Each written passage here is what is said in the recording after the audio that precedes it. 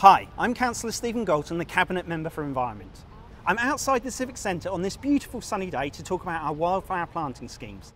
They have so many benefits to our natural environment, and I'm working on some really exciting plans for planting even more.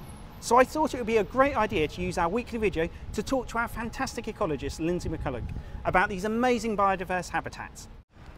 Wildflower grasslands in urban areas like Southampton can act as reservoirs, and the grasslands, the wildflowers that we've got here will support butterflies and bees and wasps and hoverflies, grasshoppers, a whole host of different species.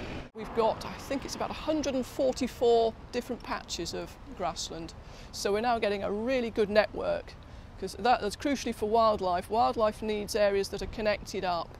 The wildflower areas are managed by cutting and raking up the arisings.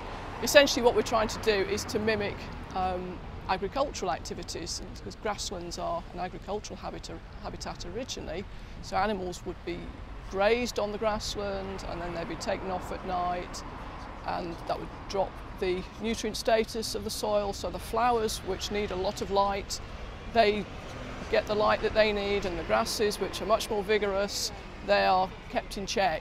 So we haven't got any livestock, so we use mowers and we use brush cutters, and we cut the grass and then we collect it up in our little profie hopper, which you might see around the cities from time to time, or we've got a pedestrian baler that we can use, or on really small sites we get some hardy volunteers and we go out with the rakes and we rake it all into a pile and then find ourselves a nice little spot where we can put the grass to compost down.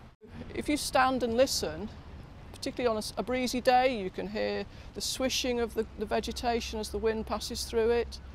And on a really established grassland, you'll probably hear the chirping of crickets, and you'll hear the buzzing of the bees and the hoverflies. So you know, they're really much more interesting than short grass.